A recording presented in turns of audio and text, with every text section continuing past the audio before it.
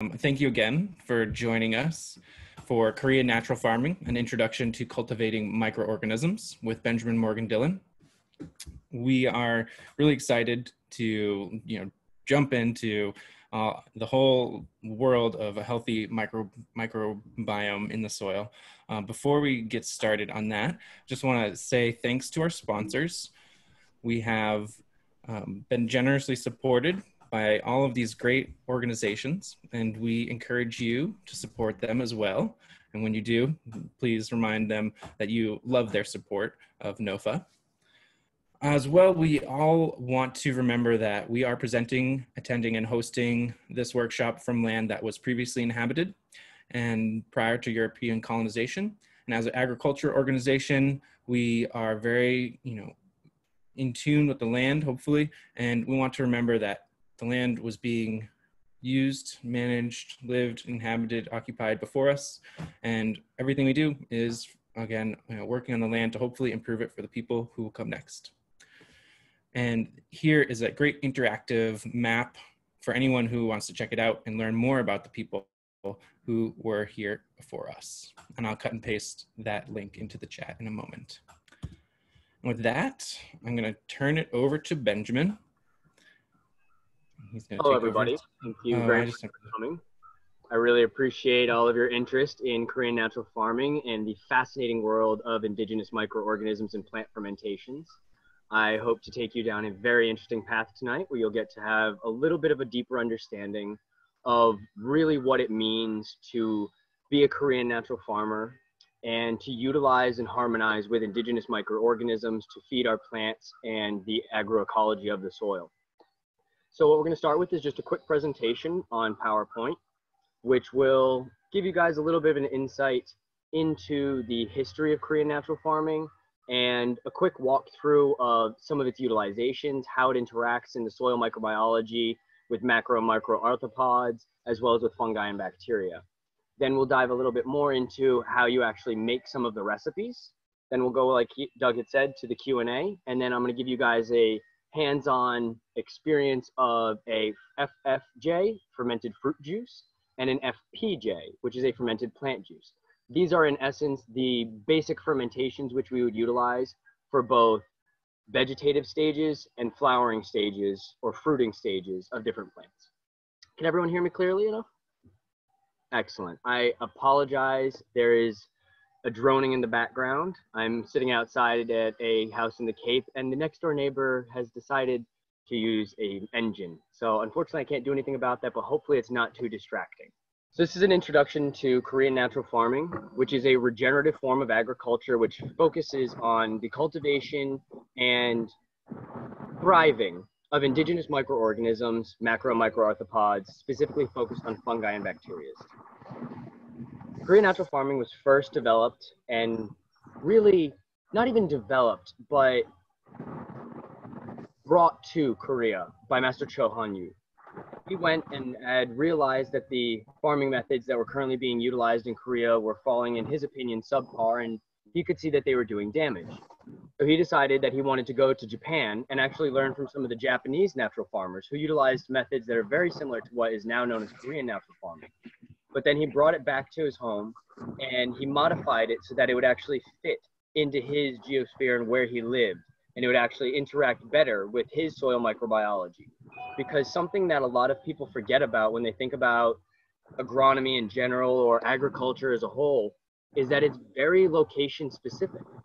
Agriculture in the south of France is extremely different than agriculture on the Cape where I am right now, which is different than agriculture in Canada. And when you start taking out conventional agricultural methods and you start utilizing regenerative agricultural methods, it becomes even more location specific, because our number one workers that show up every single day are our indigenous microorganisms.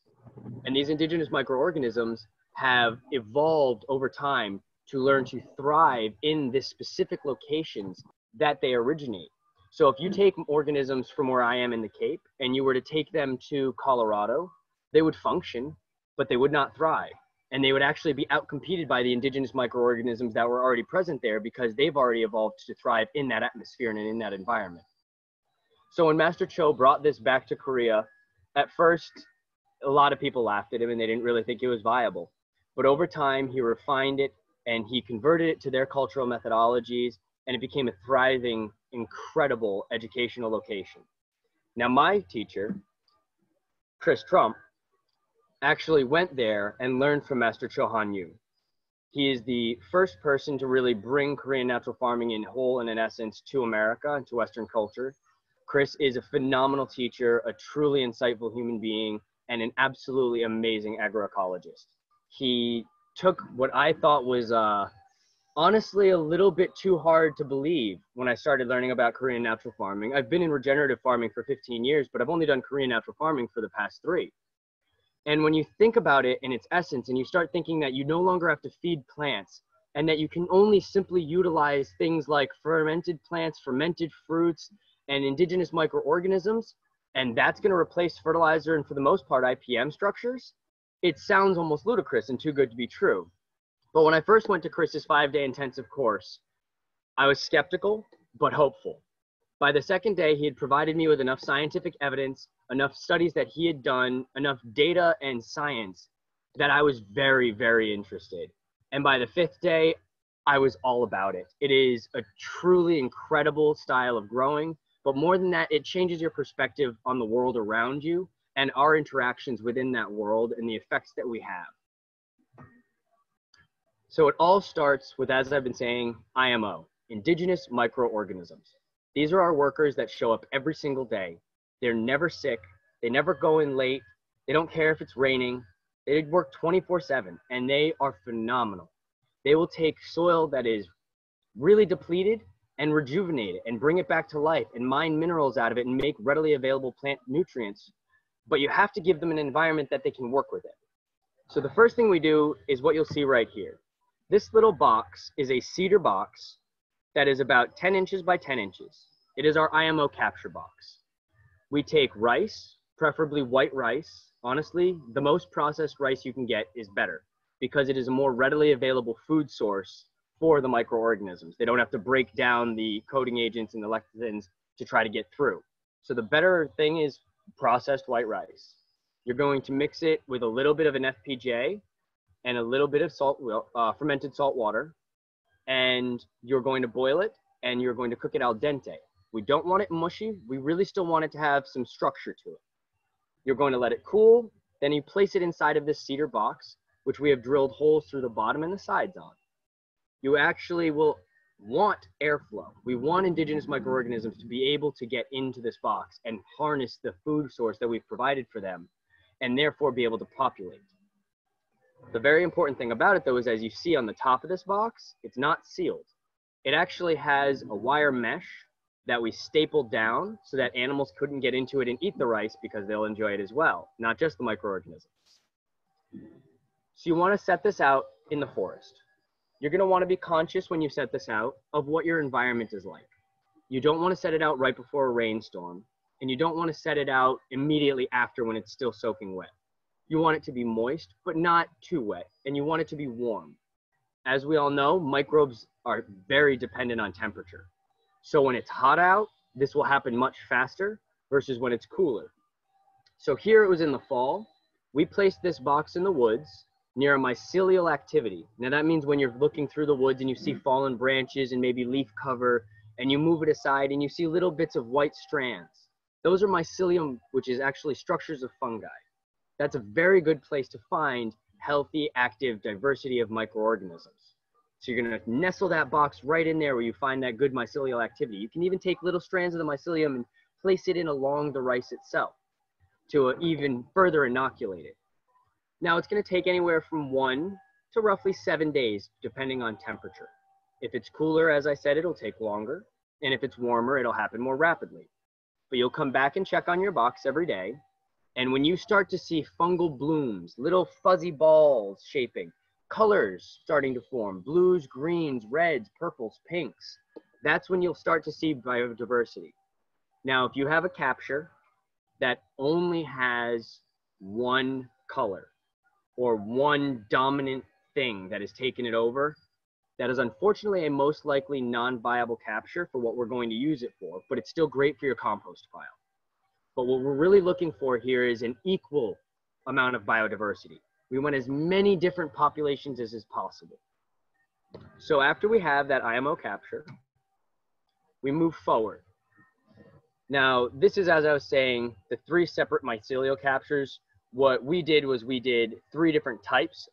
We did one in a wooded area, one under a log, and one in the middle of a field area. So these mycelial captures that we found, the one on the left has actually turned this birch wood blue. So that mycelial activity has created a dye, which has actually changed the coloration of the wood, which was once white. The center photo is a perfect example of the mycelial fibers that I was talking about. So those are what we're looking for when we're looking in the woods. And then the final one on the right-hand side is just some very interesting little fungal blooms that are actually blue, and they're very small, almost leaf-shaped. All 3 of these are good specimens that show you that you've got biodegradation happening in the area, and you've got fungal and bacterial activities. So our IMO capture, in the picture that you had seen in the beginning, Chris had actually set that out for the class a few days before we got there, so that when we arrived, we'd be able to see the capture already fully bloomed and blossomed, and we're able to utilize it for a harvest. So as you can see at the bottom here of another capture that we had, there's actually mycelial blooms and fungal blooms coming through the bottom in little foam, little tiny, they look like fuzzy heads. That was a phenomenal mycelial capture. We had a really good, healthy IMO population. So as I was saying, we're going to get to the fermentations, and this is where IMO really starts to change. We now take that box that we have of rice with all these different colors and little fuzzy areas, and we're going to mix it 50-50 by weight with brown sugar. So what you're going to do is you're going to take your rice and pour it out of the box onto a food scale and weigh that.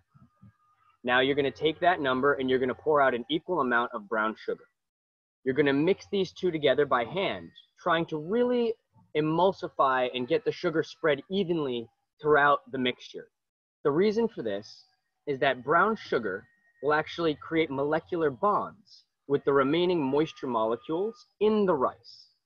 What that does is it's actually taking away a food source for the microbes which we have captured. They need water to be able to create the activities that they have to thrive. Oh, the engine is ended. So they actually need these water particles to be able to create the reactions that they need to propagate and multiply and digest and create their exudates. So when we mix them with brown sugar in high enough volume, it takes away all of that moisture from them, and they're left without that food source. And so it actually puts them into a state of stasis. It puts them to sleep almost. So if you look down in the bottom right-hand corner here of the picture, you'll see this big jar with a white paper towel and a silver cap. This is my IMO capture that I took and then mixed with brown sugar and put into a mason jar.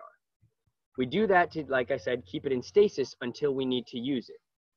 All of these fermentations that you see in this picture are technically in stasis right now until they are needed as tools. As Korean natural farmers, all of our fermentations are not the answer. They are simply tools. They are different ways to respond to and elicit reactions. So don't think of them like the ultimate fertilizers. Think of them as individual tools in your toolbox. And it's better to have, instead of just one tool, a whole bunch of different tools, and then they can work together to make the job a lot easier. So the fermentations that I have made here, just to run through for you quickly, is FPJ, which is a fermented plant juice, which is right here. And then this is an FPJ, which is actually finished. And that's why it's got a hard cap, because it's in stasis. The next one is a WCAP, which is water-soluble activated phosphorus, which is in this jar right here. Then there's WCA, water-soluble calcium, which is in this jar here. And we've got fermented salt water, OHN, which stands for Oriental Herbal Nutrient, which is sort of, think of it like the immuno booster of the Korean Natural Farming Toolkit, as well as a really all-around phenomenal mix of 6 different very, very solid herbs. It's actually great for our own digestion. and good for our own immunohealth. An interesting little side note is that every single thing you create in fermentations in Korean natural farming can be eaten, and in fact, a lot of them are delicious. I make vinaigrettes and simple syrup style things from FPJs and FFJs all the time. In fact, this jar right here, front and center, is a ginger and garlic fermentation, which I made exclusively for cooking. It's not for my plants, it's only for us because it is so delicious. The next is IMO 1, which is that first capture of IMO like we had discussed. Then labs, which is lactobacillus serum.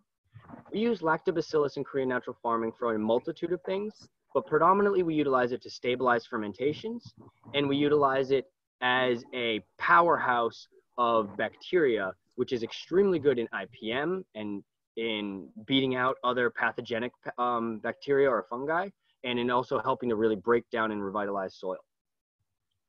Then we use brown sugar, like I said, for making water molecules no longer available in our fermentations once they're ready, as well as in our IMO captures. Then we have white rice to get our IMO captures. And then what's interesting is you can even reuse your FPJ solids and your FFJ solids after your extraction for the fermentation, and you can make vinegars and alcohols. So this was my capture. This was the white rice, which I had placed into my jar after 6 days in the backyard of my house near an oak tree. I had pinks, I had purples, I had reds, I had yellows, I had greens, and I had fuzzy mycelial activity mostly throughout the entire capture. And now something that's very important is you should label things. So as I said here, this is my IMO 2 now, which just means you took your IMO 1, which is the capture, and you've mixed it with brown sugar. Becomes IMO 2. The date, where I found it, was wood chips and around the garden, and then different characteristics, which you can define it by, as well as up here, though it's cut off in the picture, the season and whether it was wet or dry. Your bacterial and fungal dominances and ratios of populations change daily. So you may think that, well, the IMO that I got this week is going to be the same IMO that I'll get in a month or two in the same space.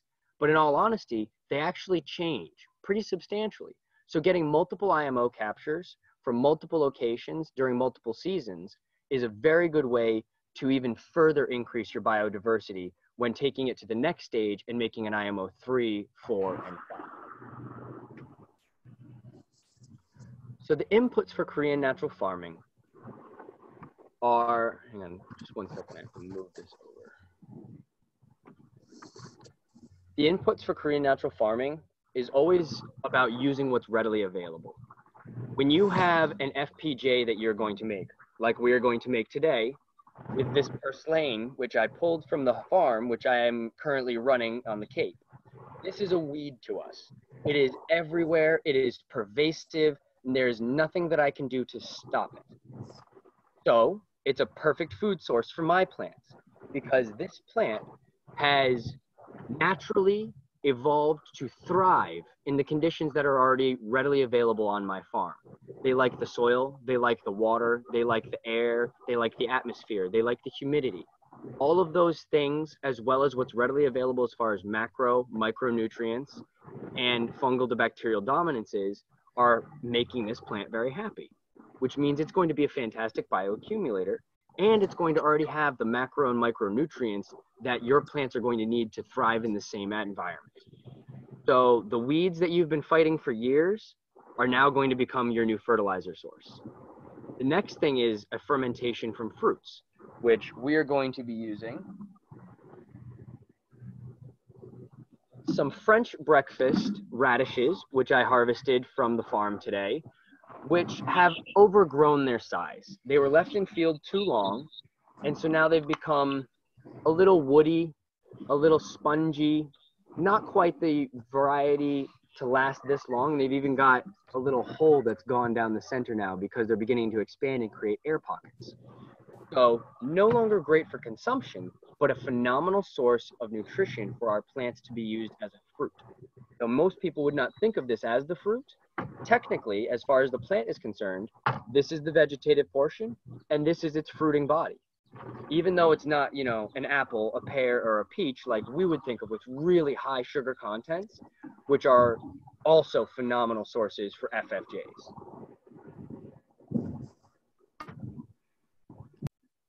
So as I had said before, we have OHN. These are the beginnings of OHN. We have garlic, we have ginger, we have licorice root, then we have angelica root, and we have cinnamon bark. I really wanted to put this one in here specifically because of cold seasons and all of those sorts of things. When you have any sort of tickle in your throat or any sort of digestive unhappiness or question, a little bit of OHN has really done wonders for me. And it is a really fantastic ancient Chinese, actually, herbal medicine that's just based off of immunoboosters and appetite cells. And it's great for our plants. So you can actually, as I said earlier, make vinegar and alcohol from your FFJ and FPJ remnants. When we make our fermentation, we will have solids that are left over afterwards when we've removed and strained our liquids. Those solids would normally be great for the compost pile, but if you'd like, you can actually make them into something also useful. All you have to do is take the solids, fill the jar back up with water, and then hard seal it versus soft sealing. Hard sealing is a solid steel cap, so it becomes airtight and it creates an anaerobic environment, where soft sealing would be, let's say, a paper towel or cheesecloth or t-shirt cloth that allows oxygen to pass through, so it's actually an aerobic environment. And you can do that to make either an alcohol or a vinegar, and they both take about 6 months. So this is my FFJ turning into an alcohol on the left-hand side, and I'm using a CO2 burp valve from brewing beer that I've put directly into my steel cap, so it creates an anaerobic environment, but it is actually also allowing the alcohol's fumes that are being created to off gas so that we don't create pressure inside of here, because if this blows up in your fermentations cabinet, it will not be fun to clean up. And on the right-hand side here, we see an FPJ, which we have vinegar added. So you're going to take the solids and fill it back up with water, and then you're going to add just a little bit of a mother vinegar, preferably one that has a SCOBY to it, but if not, one that at least is an organic solid base vinegar. Something like an apple cider vinegar is a phenomenal choice in my opinion. Now we start getting into some of the more difficult, in my opinion, to believe that they really, it's tough. FAA, fermented fish amino acids. So when I tell you that this is going to smell like strawberries and taste like teriyaki sauce, you're going to tell me I'm crazy. And that's totally fine, because that's exactly what I told my teacher. And then I sat down and I ended up having dinner in his dining room, and there was a 5-gallon cooler of fish amino acids in the corner that was lid open, and I had no idea the entire time. But what fish amino acid is, it is the waste products of fish, not to be confused with an emulsion or a hydrolysate. An emulsion is when you take the carcasses of a fish, you allow them to be boiled down, you scoop the remnant oils off of the top, which are then usually utilized for fish oil additives or fish oil vitamins, and then they sell you the sludge that's left afterwards.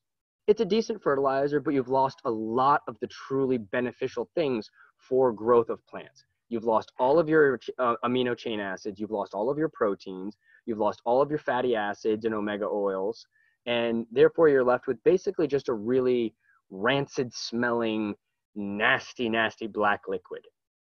The hydrolysate is the same process, but they leave that layer at the top of the fatty oils and omega-3s.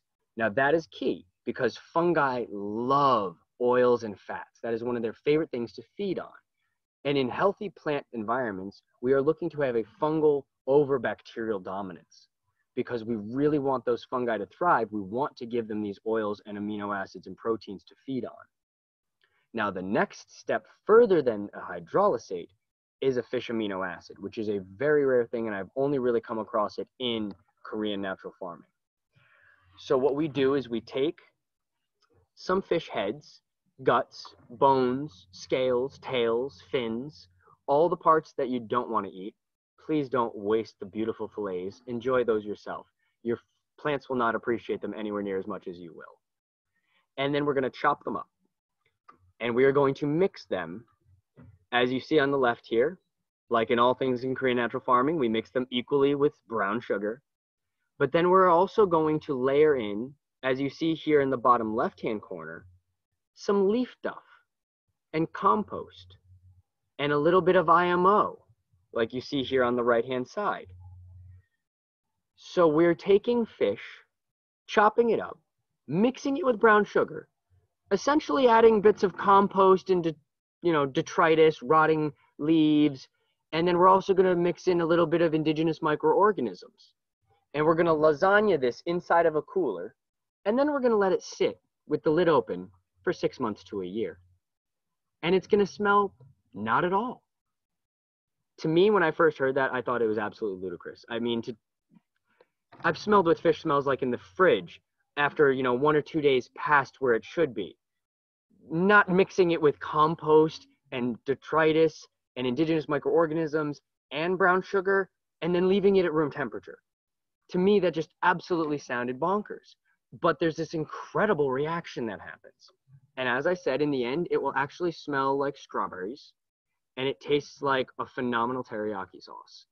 And if you think about it, in Korean culture, they do something similar to this naturally for their own cooking. They create something called fish sauce. It's actually prevalent in a lot of the Asian cultures and Oriental cooking. So this is probably one of the hardest things to get over, in my opinion, in Korean natural farming. That's one of the reasons I like to save it for the end, after people are like, okay, chop up plants, chop up fruits. This makes sense. Maybe a little bit of seawater, that seems a little odd, but there's minerals in there, and there's the natural microbiome of the aquatic areas as well. So that's not too crazy. And then you start stepping a little further, and we're like, okay, lactobacillus. We're going to add bacteria. It seems a little counterintuitive, but still I'm with you. But then you start talking about fish and compost, and it just loses most people. But this is really one of the best things that you can use actually for IPM, as well as truly nitrogen-rich fertilizers for your soil. Now we start stepping into some of the rarer used, but equally useful fermentations, such as WCAP, water-soluble phosphorus, and WCA, water-soluble calcium. Water-soluble phosphorus we derive from large animal bones. So we used beef bones, preferably something like the ankle shanks or calf shanks. They're very thick, very solid bones, lots of good marrow in the interior. You're going to take these bones and we're going to scorch them. We're going to create what's known as a rocket stove. Essentially, you have a steel bucket that you flip with its bottom up, and you cut the top out. Then you take another bucket and you put it over the opposite direction, so it's top's facing up and its bottom's down. You drill a bunch of holes in the bottom of that bottom. So when you create the fire in the bottom one, it funnels like a cone, and then it feeds into the second bucket where it flares out like a funnel. So we put the fire in the bottom bucket, and we put the bones in the top. We allow that to scorch for, depending on how much beef and how hot you get, beef bone and how hot you get your fire, anywhere from 1 to 2 hours or so. And the real key is we're waiting till these bones crack. We need them to really, really crack and blacken. The other thing that you can use is sunflower heads. But the key with sunflower heads, unlike the beef bones, is you have to keep them in an oxygen-deprived environment, like a hard cast iron kettle with a really solid fitting lid. The reason for that is that to get them to the level where they scorch, they will also combust. And if there's oxygen present, then they will combust and you'll just have a bunch of burned sunflower heads instead of scorched, where the bones will not combust, they will only scorch. So here's an example on the left here of a rocket furnace that we built. Like I said, it's just a bucket that's upside down, and then its lid, and then a bucket that's right side up, and there's holes drilled in the bottom of this one, and the bottom is cut out of this lower one. We then chopped up some small pieces of wood. You feed them in the bottom here, start the fire, place the second bucket on top, and then walk away. The smoke that comes off of this is rancid. Burning marrow is not a lovely smell, so I recommend doing this outside, a little ways away from your home. Maybe get together with a group of friends, do it together, because you won't need a whole lot of the beef bones. Honestly, a few beef bones will make more water-soluble phosphorus than most of you will need in a year or two. So you can get together and do this as a group and therefore share the work and then share the effort, so you only have to make one stink. On the right hand, you see a cast iron pot like I was talking about with a very tight fitting lid and a bunch of sunflower heads. They're dry, but not dried all the way. They're just not fresh green harvested. They were probably about 4 days old, cut off of the plant. And then we made it for a small fire, and you set that on top also until they've blackened. But like I said, make sure you leave the cap on. Otherwise, you will have combustion and you will lose the phosphorus that you're looking to gain. So now we can create an IMO 3. When you take your IMO 1, which is the capture, you create an IMO 2, which is where you blend it with the brown sugar. Now we create an IMO 3. An IMO 3 is taking this indigenous microorganisms that we have captured and then placed into stasis, and now giving them the chance to multiply. So what that means really is we're going to provide them with food sources and water. So we're going to take our IMO capture. We're going to take some rice bran, some rolled oats, and some wood chips. Not fresh green wood chips, preferably some aged wood chips. You want them to not be super nitrogen rich. It'll just be a little bit more difficult for your pile to really take off. And we're going to mix these together and make a homogenized mix of the rice bran, the rolled oats, and the wood chips, equal parts. Then we're going to mix a little bit of fermented salt water and fermented plant juice with our IMO 2. So we're going to sprinkle that IMO 2 into the bucket with this salt water mixed with regular water mixed with a little bit of FPJ. We're going to swirl that all up, and we're going to start to mix that into the pile, very gently mixing it all together, really making sure it's a homogenized, equally moisturized mix. Now, key is that we want it to be just moist enough that when you clump a handful together, it remains together, much like a soil moisture test. But we don't want it to be dripping water out, and we don't want it to be powdery in our hands. So we want just sort of that optimal range of soil moisture is pretty prevalent. I mean, it's pretty accurate to the level of moisture we want for the pile. Then we're going to take this pile, this mix, and we're going to create a circle, and we're going to plateau the top of it. And we're going to make it about 3 to 4 inches tall. Depending on how big of a pile you make, you can make it taller. If you make it taller, you will gain heat faster. If you make it smaller and shorter, you will gain heat slower. Now, the key here is that over the next 3 days, we want to maintain a thermal temperature of about 130 degrees. Unlike thermal composting, where you go over 140 to kill pathogens, we want to maintain as much biodiversity as possible. So we want the good guys to outcompete the bad guys, not to sterilize the bad guys by raising the temperature so high that it kills off everything. So really the key is 130 degrees, and you can flip your pile and move your pile's shape to maintain that temperature, because both of those actions will lower your temperatures, and building your pile up will raise your temperatures. But the goal is to really try to maintain that 130 and to move it as little as possible to really allow that mycelial and bacterial growth inside there from the IMO capture to spread and propagate and create huge, beautiful blooms. And they're going to feed so rapidly, it's incredible. Within the first day, you'll start to see temperatures at the end of 24 hours. You'll see temperatures rising. At the end of the first 24 hours, you need to flip once. At that point, you can either leave it alone if your temperatures stay well, or you can spread it or pile it as needed, or flip it if you need to one more time. If it's really hot out. If it's really hot out. Now, one of the major things is that when you're doing this, like your IMO capture, it is temperature dependent of your environment. So when you're outside, you need to be aware that if you're in 75, 80 degree temperatures and it's really humid, this can happen really, really quickly. And it can happen almost too quickly. You need to keep an eye on it to make sure that those temperatures don't spike on you. When we did it for my class with Chris, it was actually quite cold. It was the fall.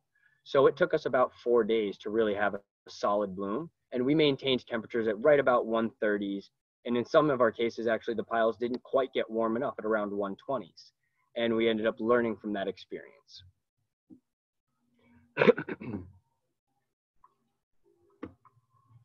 So a side note that's pretty fun about IMO and I really don't understand the science behind it, which for me is something frustrating because I love to understand the science behind things. That's one of the reasons why I love Korean natural farming, is that it really is starting to have science behind it. But an IMO pile, this is an IMO 3 pile, is very calming and is so warm. It feels like a heavy blanket. So something that's nice to do is what we call the IMO foot spa.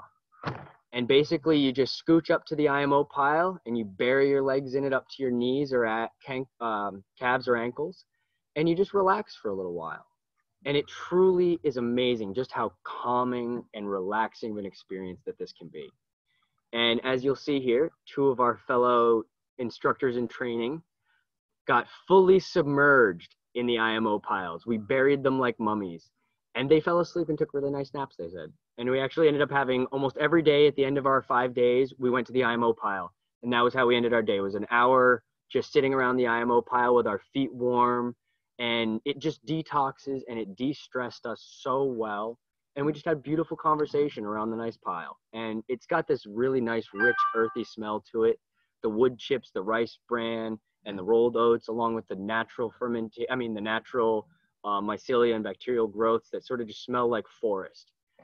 It's a surprisingly enjoyable experience when you think about what you're actually doing. So now these are the references that I utilize and I recommend for if you want to look more into Korean natural farming. The Hawaii, I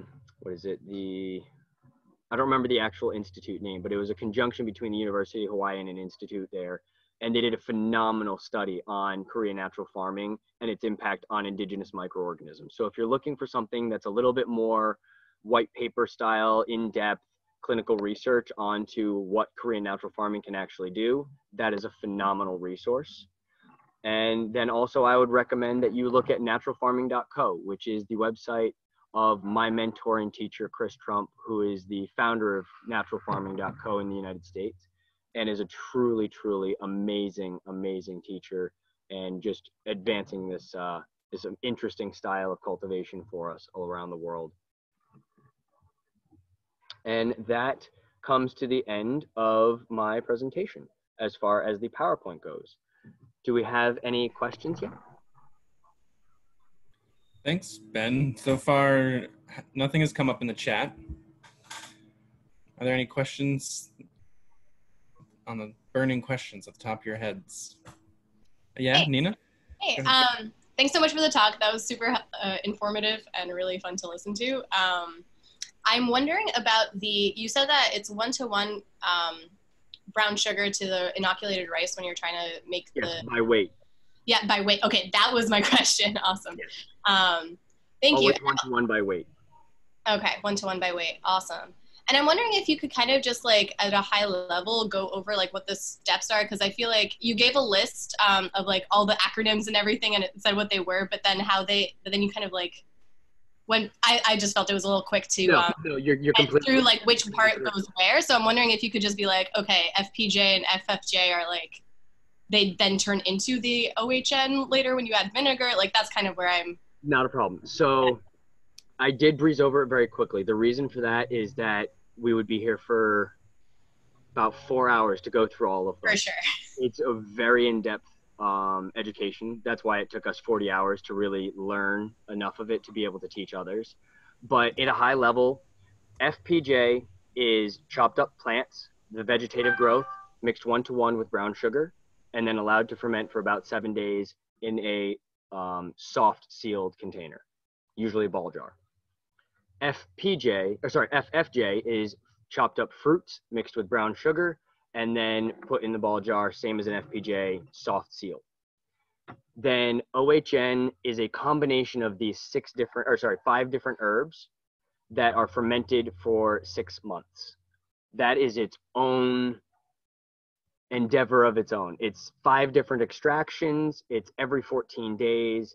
So that is something that I breeze over. I just let people know that it exists and that it has utilization for immunoboosting, as well as it really helps make food more available in the microbial atmosphere for the plant.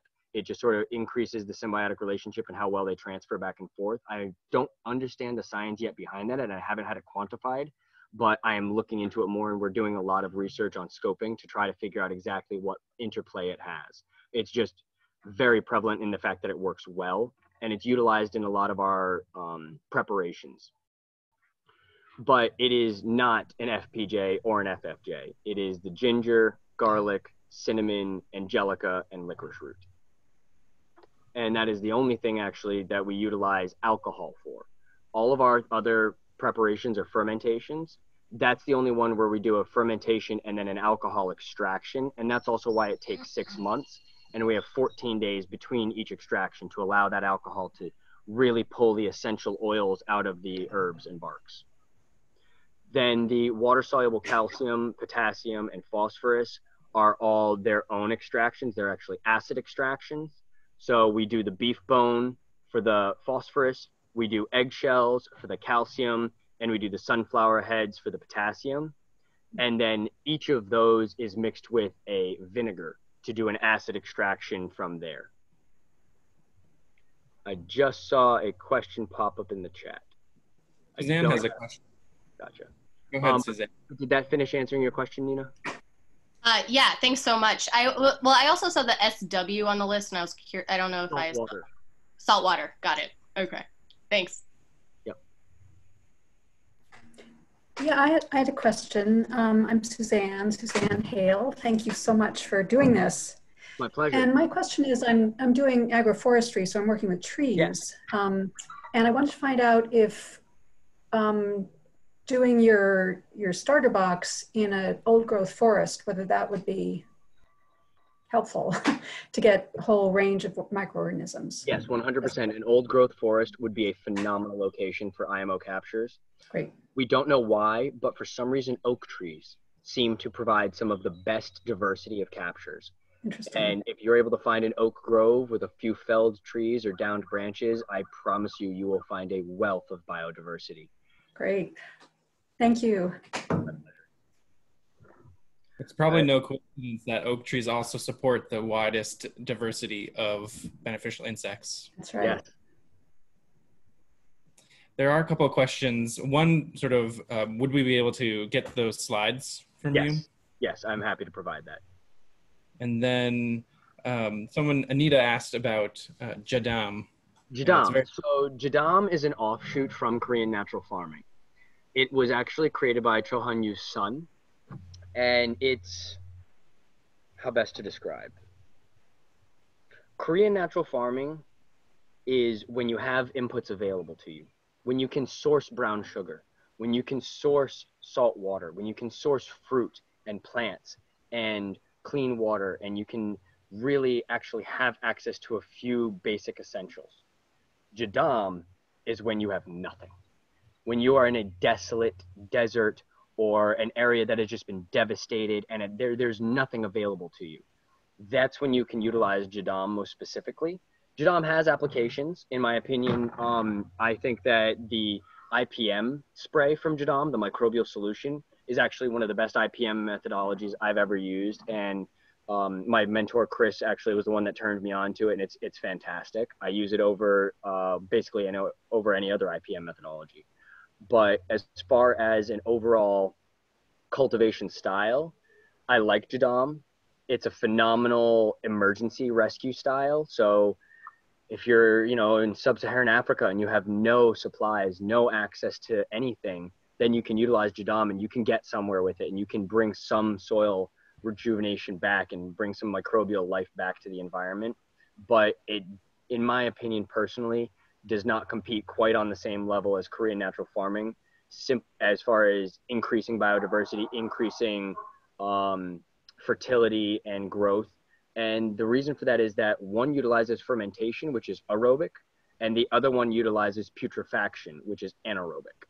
So Jadam it's all about rot. It's all about putrefaction and degradation. And so it breaks the things down, but it breaks them down in a different manner in an anaerobic environment versus fermentation, which is the Korean natural farming way, which uses live microorganisms that are breathing oxygen and off-gassing, and it just creates a different atmosphere. For the fish amino acid, how would you know when it's done, and how do you store it? So how do you know when it's done? It takes about 6 months, and you can go all the way up to a year. You'll know when it's done for the most part because all of those solids, it'll turn into just black liquid. The whole thing just turns into dark, dark liquid, and all the bone breaks down for the most part. Though when you finish, I recommend giving it a loose straining, just to pull some of the major solids out so that they don't continue to break down, and also so that way when you utilize it as a foliar spray or a soil drench, you don't have chunks. As far as how to store it, you can either maintain it in a fridge, either with or without a lactobacillus stabilizer, or you can maintain it on a shelf with brown sugar and just keep it. You're going to use it pretty minimally, so don't make massive, massive batches. Is oily fish better to use than white fish? Not really. At least not in my experience. It's not drastically better. I mean, I would say that to some extent, but don't go chasing the oiliness. It's more about the microbes than it is about the fish. That said, salt fish is better than freshwater fish. That is something that has been taught to me by my professor and my mentor, that for some reason, saltwater fish is definitely a better choice than freshwater fish.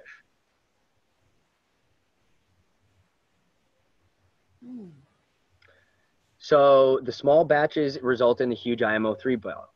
The reason for that is that it's all about inoculation.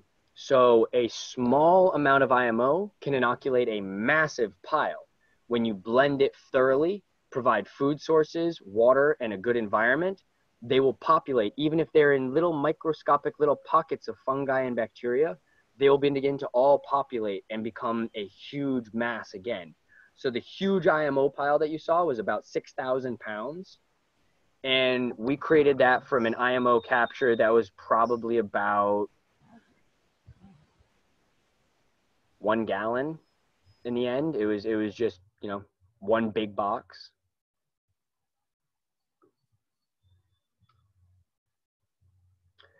Yes, I am becoming more and more involved with microscopy and learning the art form of microscopy. I'm not anywhere near as advanced as I would like to be in it, and I am not anywhere near as much time as I would like to dedicate to it. I would really like to be able to learn more about the colonies of bacteria and fungi and the different dominances that I'm seeing. But unfortunately, my work as a consultant, as well as a teacher, as well as running a 230-acre farm and then my own home farm, has not left me with much time to advance my studies on microscopy.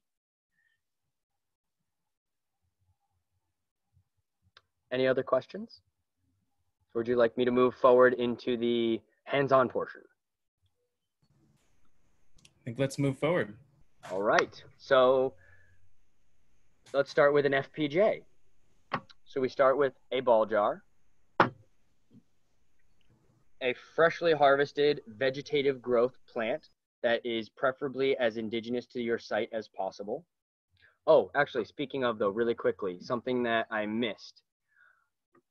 When harvesting IMO, altitude is good. The higher the altitude, the better. But you need to harvest only within roughly 50 miles of the location you plan to utilize it in.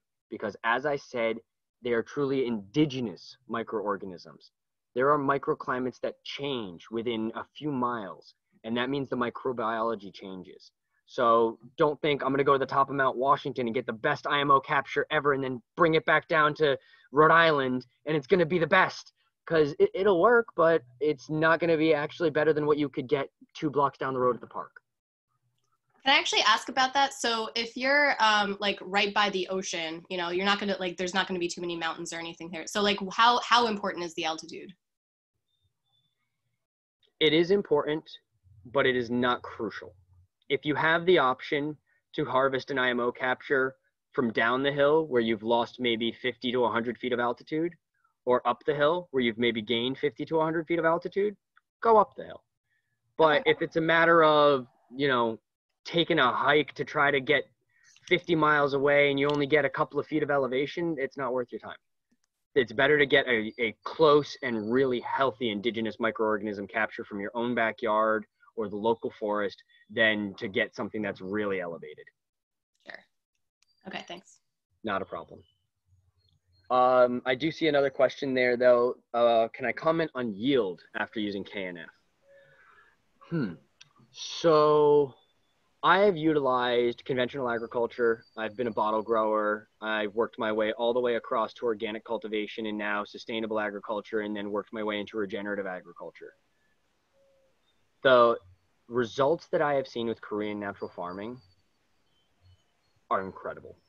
They are truly staggering. And that is what got me to drop what I was doing and completely change my style of cultivation. In 1 year, I went from running multiple operations that were all semi-synthetic, mostly organic, about 80% organic, 20% synthetic, but chelated nutrients nonetheless. And it really, really shifted. And in one cultivation cycle, I went completely to Korean natural farming, and now I don't use anything except that. I've got shelves of chemicals sitting at my house that I have no clue what I should do with because I have no use for them anymore.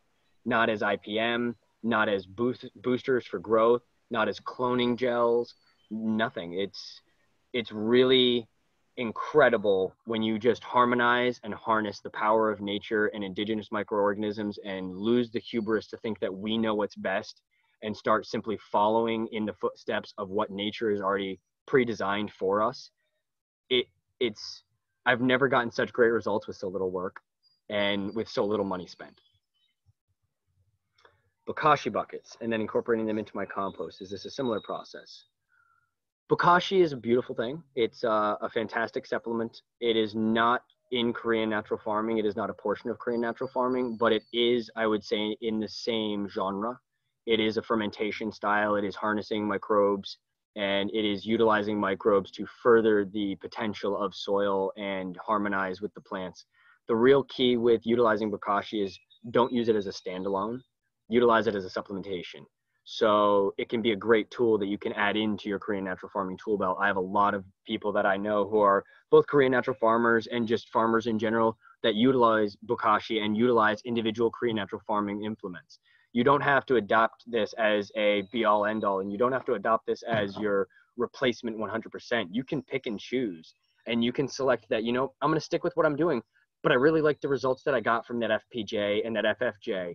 And I really liked how instead of using a chelated calcium, which is almost always a calcium magnesium supplement, which really doesn't actually work well together in plant uptake, they should be individual.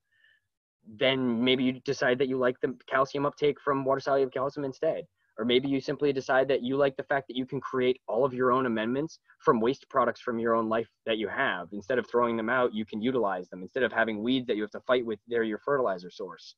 So it's not so much the fact that it is a perfect cycle as that it is just a vastly improved cycle, in my opinion, to everything else that I've come across. And I've worked internationally, and it's really incredible to see what this has as a potential. What is the altitude that is better for harvesting? I don't honestly know.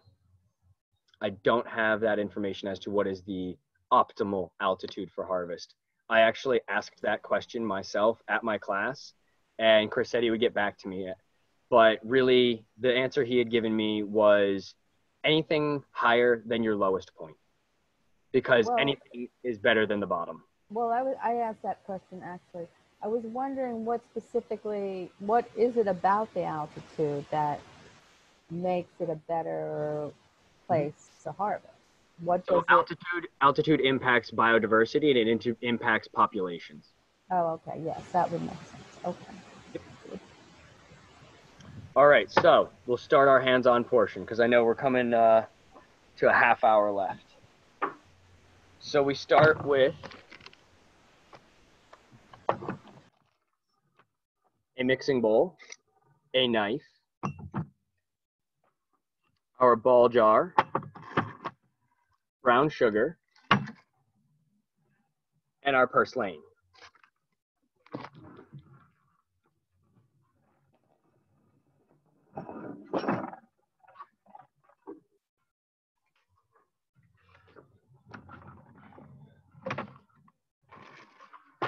So a lot of people get kind of hung up on this part. They think about that they have to chop it up perfectly and they have to mix it perfectly. It's not baking. The microbes are going to do the work for us. the key is just to get a really homogenized mix. But when you're chopping it up, big, rough cut chunks are fine. It does not need to be minced. It does not need to be finely diced or chopped. And I mean, don't get me wrong, I'm right there. I love to cook, and I finely minced my garlic and my onions. Don't waste your time and energy. It'll come out just fine. But one thing to consider is you do want things that have a good water content, because what we're trying to do here is extract the nutrients from within the plant. Most nutrients are mobile. If the nutrient is non-mobile, we're not going to be able to extract it very well.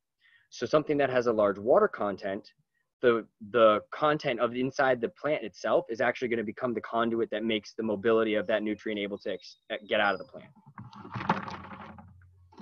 We're going to chop up some of our purslane here. And as I said, really quite rough cut.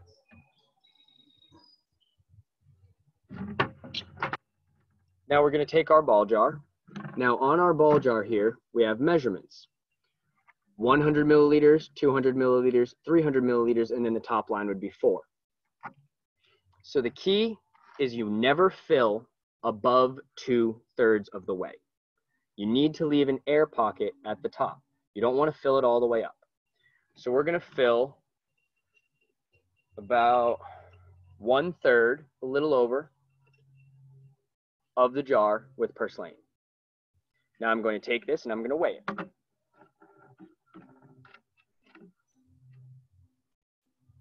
So we have 4.5 ounces of purslane. We're going to pour that into our mixing bowl. Now that we have our measurement of volume,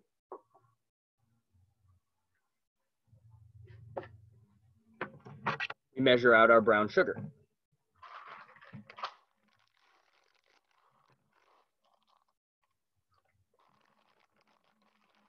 Now we take our brown sugar, put some in our ball jar, we weigh it.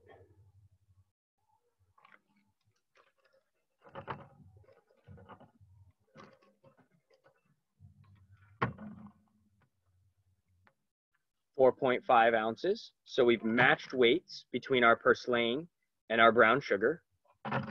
Now we mix them.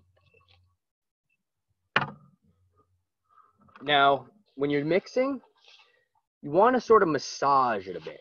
You really want to, break up the cellular structure of the plant matter a little bit, crunch it a little bit, really get a good mix with the brown sugar.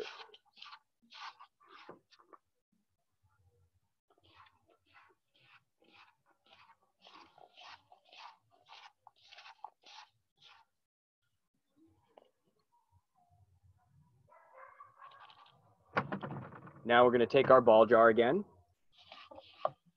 and we refill this mixture into the ball jar. Make sure you shake it down pretty well. We want to get a good even sample. You don't want air pockets that can mislead how much you're actually able to put in.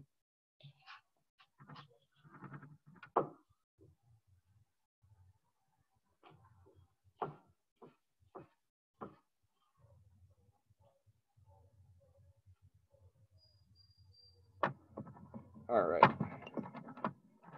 So now we've got 2/3 of the jar filled with purslane and brown sugar mixed together.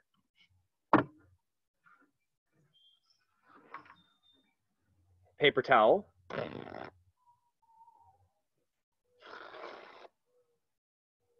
We place the paper towel over the lid, like so, creating a breathable barrier. So like I said, with the fermentations, it's very important that there is a capacity for air to transport back and forth to create an aerobic environment, not an anaerobic environment. Otherwise, we will go from fermentation to rotting, and that's not what we want to do.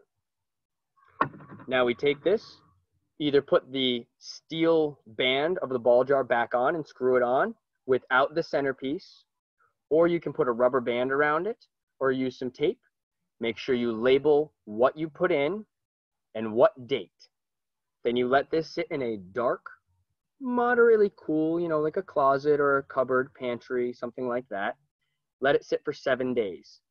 When you come back, there will be black liquid or dark liquid on the bottom and solid sitting on the top, and a little brown sugar, maybe residual lift on the very top. You're going to pour it out, strain the solids and separate them, put the liquid back in. Then you're going to take off the cap, remove the paper towel, put the steel cap back together, and screw it on so it is then sealed tight. And you can put that away to use at a later point in time. Now, one thing that you can do with certain mixtures that especially have high water content, you can do what's called a sugar cap. A sugar cap is basically a little insurance policy to make sure that the fermentation doesn't get overly active during its process of fermenting. So what you do is we have our mixture and we just put a little extra sugar right on the top. Instead of just allowing the 50-50 mixture, it creates a little sugar cap. So that top 1/4 inch or so, 1/8 inch, is solid brown sugar. Now what that'll do is it'll keep a little barrier between the oxygen and the moisture, and it'll sort of settle down the overreactiveness if it's too much moisture that you're pulling out. Because when you get a really good plant like purslane, which is a succulent, it's got a great moisture content, which means we will have a wonderful yield of fermented plant juice from this. But it also means that we need to be a little bit more concerned about that overactivity, so we put the little sugar cap on top. Any questions on that one?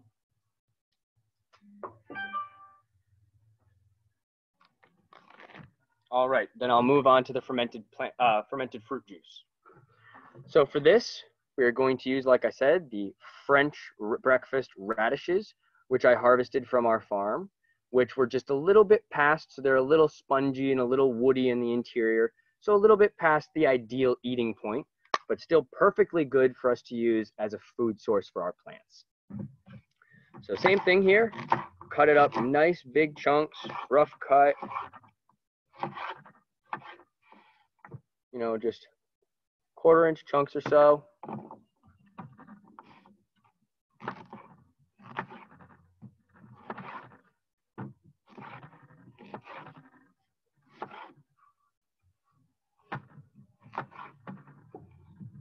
Now, when people think of fermented fruit juices, they always think of mangoes, peaches, apples. Those are all great sources. They have huge amounts of sugar, which is really useful, but it's not the only sources that you can have. A lot of what Korean natural farming is about is utilizing what is readily available. It's about using what's on hand in your environment. So since I don't have any fruit right now, which is rotting on the vine or on the tree, but I do have these root fruits, which are about to be passed, well, are passed for ideal eating, but are about to be passed as far as structure as well. They're a great source that I can repurpose and utilize as a good food source for my plants. And they smell good. So now we're going to do the same thing we did before. We're going to measure and then weigh our radish. One thing to keep in mind is you do not want to utilize spicy, like peppers, hot peppers, or high citrus, pineapples, oranges, things like that. Though they are fruits and though they do have sugars to them, the secondary chemical natures that are present in those particular choices can provide volatile reactions with the microbes, and it can kill off diversity, and it can have bad side effects that you just don't want to deal with. So you really want to keep the fruit's high sugar content, low citrus, low capsaicin. But the pepperiness of a radish wouldn't impact it. So we're going to take this and measure it. These are a bit heavier than the purslane, so we have 6.8 ounces. So now we take our brown sugar again.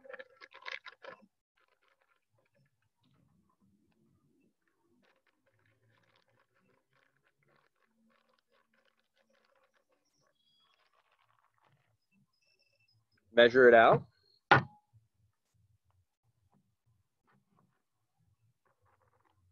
Too much. So we had 6.8 ounces of radish. We have 6.9 ounces of brown sugar. Since I know the radish has a high moisture content, I'm okay with that 0.1 of overage on the sugar because it's not going to hurt anything. It's only going to help us.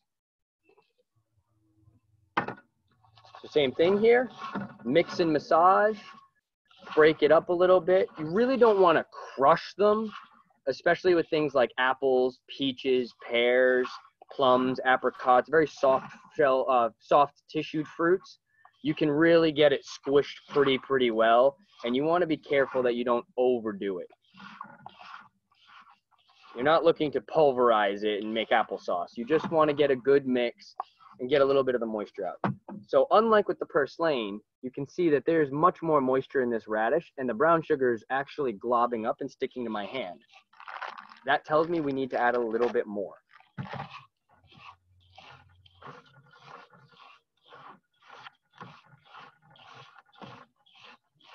Excellent. This is going to be a great fermented fruit juice. And I'm curious to see, honestly, how it'll taste. Because some of the ones that I've had are absolutely wonderful. So we have our mix now.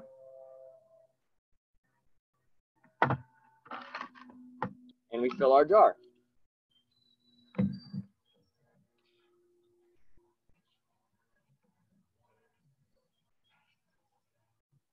Again, we are looking to achieve a 2/3 fill. They actually broke down a little more than I thought they would, so we're going to have to add a little bit more.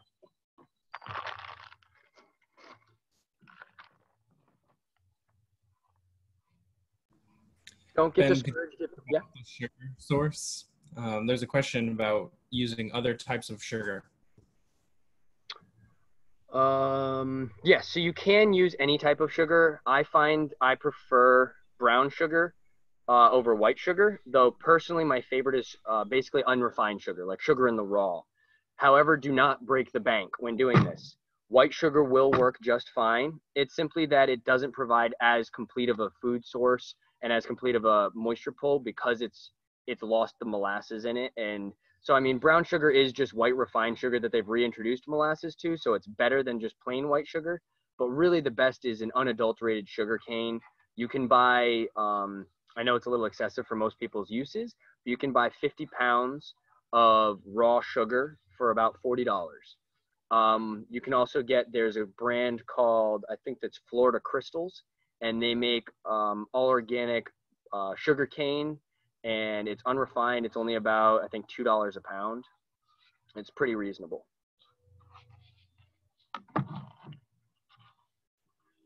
Do you ever find edible mushrooms, especially edible mycorrhizal mushrooms, after switching? Yes. All of my beds have gone ludicrous with mushroom production. Not so much edibles naturally popping up, but I inoculated with oysters, reishi, shiitake, and wine cap, and they keep repropagating themselves, and they grow when I haven't planted them. Sometimes I'll find them in other buckets that they sporulate and just transfer. So we're already starting to get good moisture content change here. I don't know if you can see it at the bottom of this, but that whole bottom layer is already all liquid, and it's shifting back and forth. So this is going to turn out very well. Same process again. Paper towel over the lid, rubber band, tape, or the metal cap reapplied, date and label what you've put in it and when you did it. Then set it next to your FPJ in the dark room and let it sit for a few days. How many days? Missed it. Nina, are you asking how many days on the FFJ? Sorry, Doug actually answered the question. It was the how many days for the FFJ? Yes. Yeah. FFJ and FPJ are both 7 days. Again, however, be aware, microbes are thermal dependent. If you've got 98-degree days, it's not going to take 7 days. It's going to move a little bit quicker. Okay. Can I actually ask, since I'm up, the FFJ and FPJ, how do you use them differently? Like, what's the? So an FPJ is utilized as your vegetative stage plant food. But so something that you need to understand is that this is just an introductory course. When you actually feed a plant in its vegetative stage, you're not giving it exclusively FPJ. You're giving it FPJ in a dilution of water, along with some fermented salt water in a dilution, along with some OHN in a dilution, along with maybe a little bit of calcium in a dilution. And so you're making your own little blend based on what that plant needs at its stage. Then there's changeover, which is when it's going from vegetative into flowering.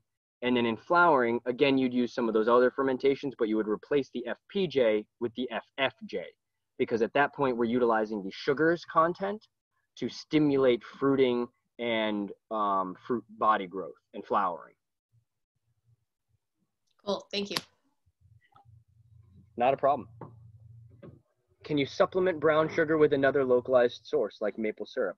If you want to use maple syrup and it's not going to break your bank, go for it. But personally, my plants, I love them dearly, but they won't know the difference between brown sugar and maple syrup, but I will.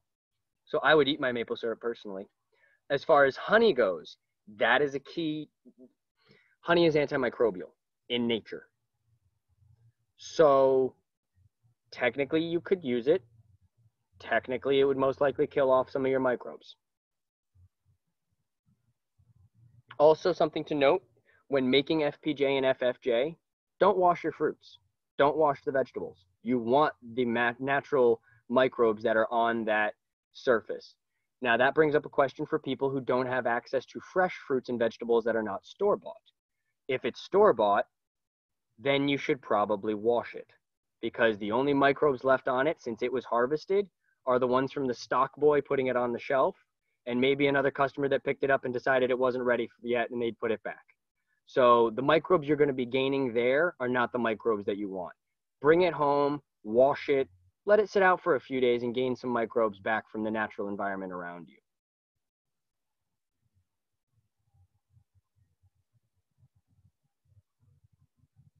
Any other questions? If we're going out buying fruit, do they have to be organic? No. Though I support organic exclusively, the plants will not care. And the organic, as far as any sort of pesticides, herbicides, genetic manipulation, anything like that, really won't make a difference, simply for the fact that the microbes will break it down. Some of the things that have been done with Korean natural farming on not just a regenerative basis, but on a rehabilitative basis, bringing contaminated soils back from being destroyed and just getting rid of, absolutely eradicating herbicides and pesticides and even heavy metal contents to some extent. It's really amazing what specifically fungi can do to breaking down any chemical constituents.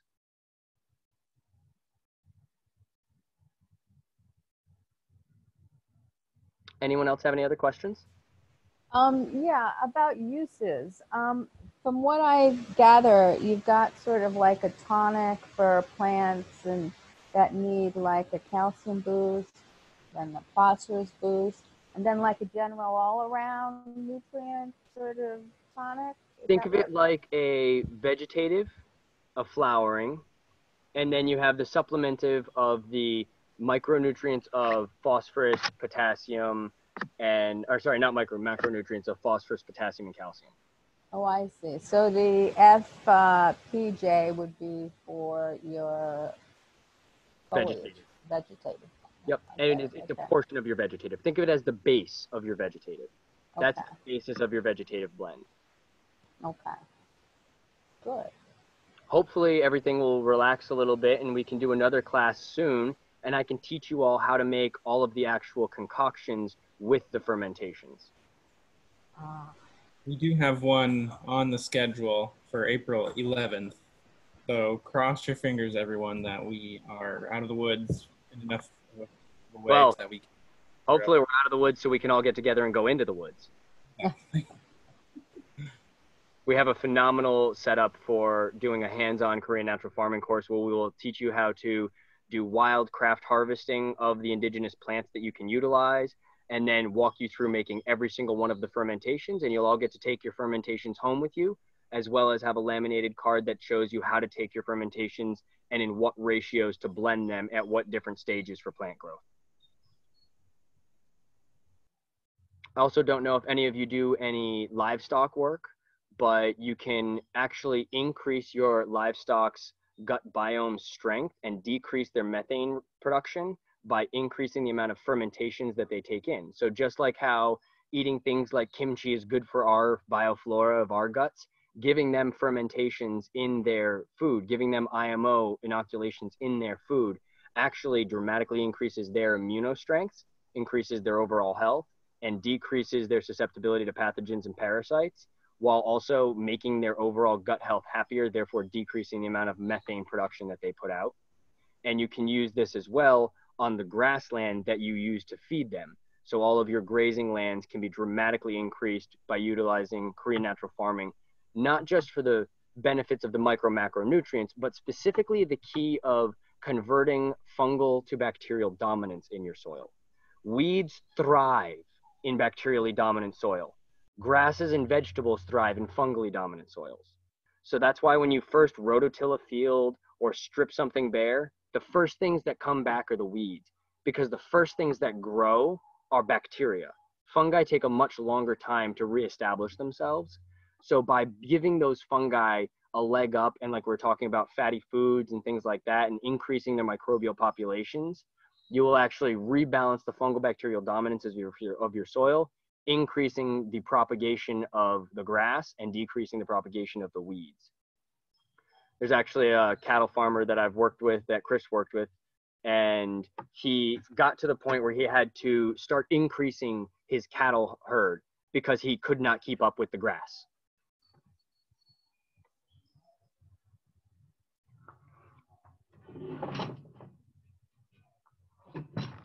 I'll actually leave you with one last little note. Oh, wait, you say you have this stored jar of FPJ. Can you add more newly made FPJ? I would not blend. Keep your FPJs separate because they will have different microorganisms from different times of capture as well as different fruits. You can blend their extracts when making a dilution to feed your plants. If you had, let's say, 2 different FPJs and you wanted to blend the 2 of them in the water, that's fine as long as you stay within the dilution ratios that you need to. But I would not blend the 2 jars for storage. Neither would I blend IMOs. Keep them separate. What else can be used as fruit? Yeah, zucchini is a fruiting body, but keep in mind that when we're doing FPJs, we really do want to try to pull things that have high sugar contents. That sucrose is really beneficial to the fruit-bearing portion of a plant's life. When it's flowering and fruiting, it really does want those high sugar contents. So though the radish that I have will work and it will be better than nothing, it would most likely not be as impactful as something that has a dramatically higher sugar content, but equally good bioaccumulation of other nutrients. You don't want something that is solely high in sugar and has nothing else beneficial in there as well. But an interesting anecdote that was one of the things that had really stuck in my mind as a story that Chris told me that was most impressive was that in Hawaii, which is where he started, his friend had 10 acres of volcanic glass. 10 acres of just basically nothing. There was no soil. There was not even sand. It was just inches and inches of volcanic glass. So they brought in wood chips and IMO, and they spread wood chips and then sprayed IMO, and then spread wood chips and then sprayed IMO. And then they started to grow corn. They grew corn on the ground, which barely made it, but they let the corn grow and it got to about 3 feet tall. And then they would chop it, drop it, spread another thin layer of wood chips and spray IMO and replant the corn. They did this cycle every time the corn got up to about 3 feet. They would chop, drop, spread a little wood chip and re-IMO. Within 4 years, they had 3.5 inches of beautiful topsoil. The fungi had mined the volcanic glass and turned it into silt, sand, and trace minerals. The wood chips had broken down into organic matter along with the corn, and corn is very good for this because it has that very thin, hollow stalk with a big air pocket. So it creates a wonderful microbial home with individual air pockets, as well as is a good source of nitrogen and just organic matter, carbon. So as far as ecology says, it takes hundreds of thousands of years for natural cycles to create inches of topsoil. They did that in 4 years of intensive cultivation with work with indigenous microorganisms. And to me, It's amazing when you can tell someone that they can save money on their production. It's amazing when you can tell someone that they can utilize waste and turn it into usable, profitable things.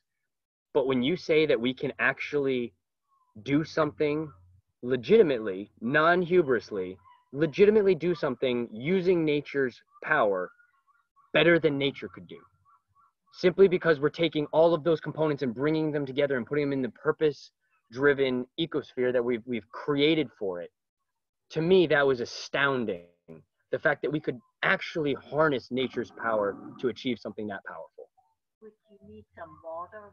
No, thank you so much. You're sweet. I'm all set. Lovely grandma asking me if I wanted water.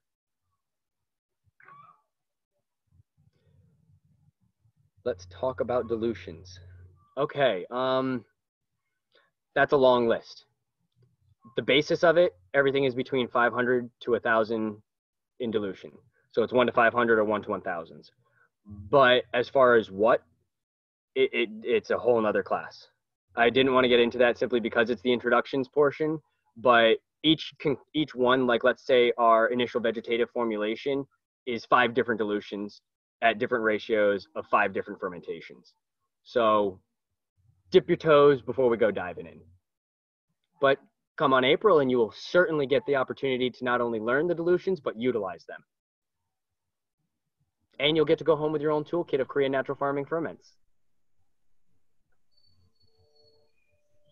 Did you see a couple of questions about what else can be used as fruit? And Mandy asked, why is it better to use high sugar fruiting body? So the reason that it's good to use, yes, other fruits can be used, like I was saying, zucchini, like the radishes that we used. Anything that is technically a fruiting body can be used. It just needs to be the fruiting portion of the plant, not the vegetative portion of the plant. The reason that it's better to use something that has a higher sugar content is because the microbes that are utilized at that portion of a plant's growth are exchanging exudates for starches and sugars from the plant. So by providing a lot of sugars in the soil, the microbes basically have a food source that allows them to sort of work overtime, and it also allows the plant to absorb some of that sucrose and utilize it in its own production versus having to create it itself through photosynthesis. Thank you, Ben, so much for all of that great insight and information. I My have pleasure. a few more announcements before we wrap up. Again, as I mentioned, on April 11th, we do have a workshop scheduled. It's down in Rehoboth, Massachusetts. And if hopefully we're in a place where we can gather as a good group, because I know all of this is really exciting, and it's so important to feel it and get a sense of the power that Ben is talking about, how we can harness that. Thank you so much for joining us and for attending the summer conference. Thank you all for attending. I really appreciated the support. I'm glad that you were interested and hope you enjoyed the presentation.